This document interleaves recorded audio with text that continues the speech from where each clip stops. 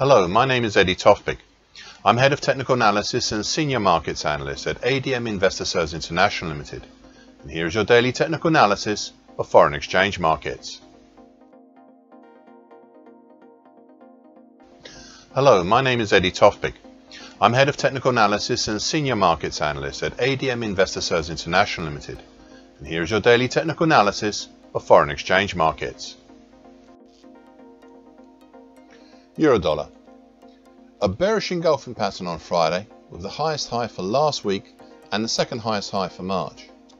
It was a culmination of a bounce up from the 2 weeks ago, up off the combination of the flatlining short medium moving average, currently 107.37, as well as the April 2020 low 107.25. You could also argue that it was also still an extension of the move up from the compound weekly key reversal up made 3 weeks ago, as well as the testing and rejection of the trend lines from the old September to November 2022 ascending wedge pattern. Friday's peak has set up the opportunity for last Friday being a possible pipe top, and the last 2 weeks being a possible horn top. It will depend on what we do this week as to whether these two options will come true or not. We are still currently within a fairly clear area now, up to the 50% Fibonacci line of the January 2021 to September 22 move at 109.44. The resistance has some form, being capped, having capped the market last week and also the week before, and topped the market back at the very start of February.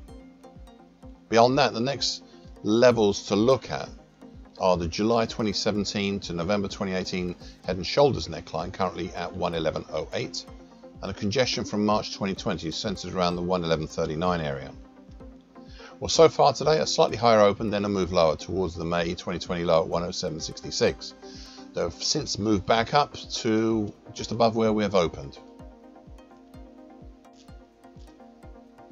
Cable, aka sterling against the US dollar. A counter to the counter bearish dark cloud cover pattern on Friday, but not before the market managed to reach up and fulfill target X in the 123.75 area. This was the primary target of the February to early March descending wedge pattern.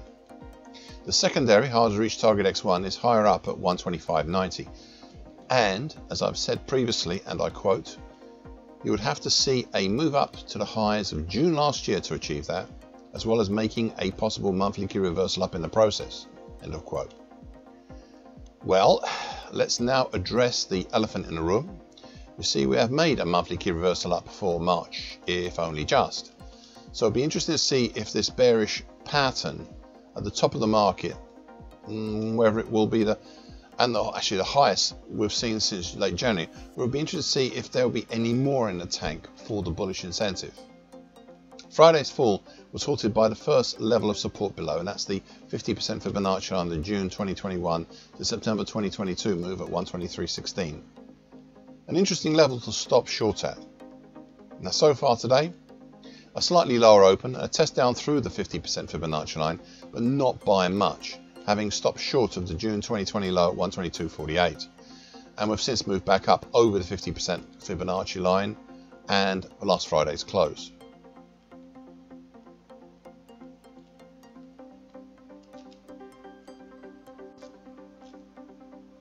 Euro sterling. A bearish engulfing pattern on Friday, which wasn't that hard to do considering the previous session was an indecisive doji cross. The market continues to be supported nearby by the flatlining medium moving average, currently 87.80. However, in the slightly bigger picture, the market seems to be moving in between the August 22 to date uptrend, that's below, currently at 87.46, and the overhead recent downtrend, currently at 88.81. Now, for clarity's sake, they're not forming a sideways triangle because frankly they're not good enough, not yet. But I'm mindful of the overhead 50% Fibonacci line of the March 2020 to March 2022 move at 88.51. So far today, well, not much. The market is still supported by the medium moving average and doesn't seem to be wishing to try higher. We're still within last Friday's range and looking like an indecisive doji cross at the moment. US dollar against Indian rupee. An immediate countering bullish piercing line pattern on Friday. This was due, once again, to the proximity of 4 supportive factors. The first two with a slowly rising medium moving average currently 82.23, and the likewise slowly rising short medium moving average currently 82.19. Now these are good, but no match for this market as prices moved below both on Thursday and Friday. However, they've been useful in eroding the bearish incentive and letting two other factors take control of the market.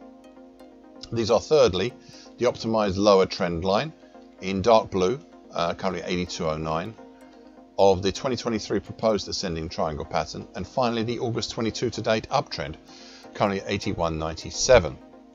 That prompted my drawing in part of the ascending triangle pattern in the first place.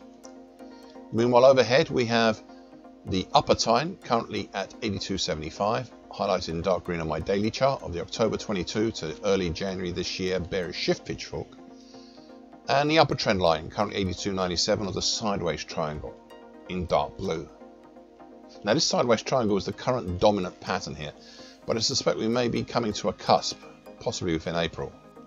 Now so far today, a reactionary gapping open and move back up higher. We are back well within the sideways triangle, but we're looking to fill that gap at the moment. US dollar against the Brazilian real.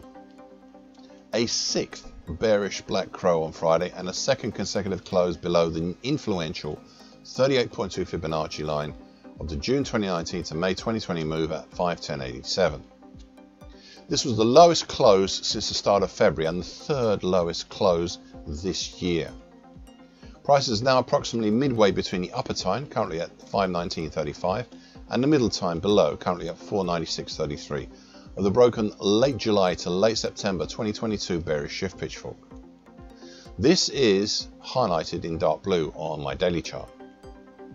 Now the pitchfork is still influential despite having been broken, though I'm minded to look more towards a pattern that was created by this very pitchfork, and that is the November 2020 to date bear channel, currently at 488.91 to 538.52, and it's highlighted in bright red on my daily chart. These were complementary to each other with, as I pointed out, one giving birth to the other, but I'm minded to think the bear channel is becoming the more dominant pattern right now. But then over all of this is still the shadow of the monthly key reversal down we saw in January. US dollar against the Mexican peso. A bearish engulfing pattern on Friday, which wasn't that hard to do, given that Thursday was an indecisive doji cross. We're still well within the breached, arguably broken bear channel, currently at 1788.18 to 1903.17, that has repaired itself and is highlighted in dark blue on my daily chart. We're actually quite close to testing the lower bear channel line. We also still have two other significant features on my daily chart. Firstly, and close by, is the neckline, currently at 1790.51 and highlighted in purple on my daily chart, of the February to April 2021 head and shoulder stop, which has acted as the latest roadblock in this market's journey south. Meanwhile above, we have the neckline in bright green, currently at 1857.34, of the January to May 2021 head and shoulder stop. This neckline had been important in February when it was getting tested, but has since diminished after the subsequent move lower, but it's still there, and recently has had the declining short medium moving average, currently at 1852.89 as company. So far today, a small but continuing move lower, down into some minor congestion from early March between 1810 to 1793.5. That was probably created by the combination of the lower bear channel line and the purple neckline back at the beginning of March.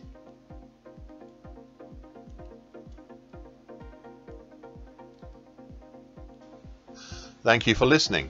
This short version broadcast gives the essential market patterns and consequences. Please be aware of the risk disclaimer posted both at the front and the back of this broadcast. Copyright is Eddie Tofpik and ADM Investor Services International Limited. And here comes the final important bit.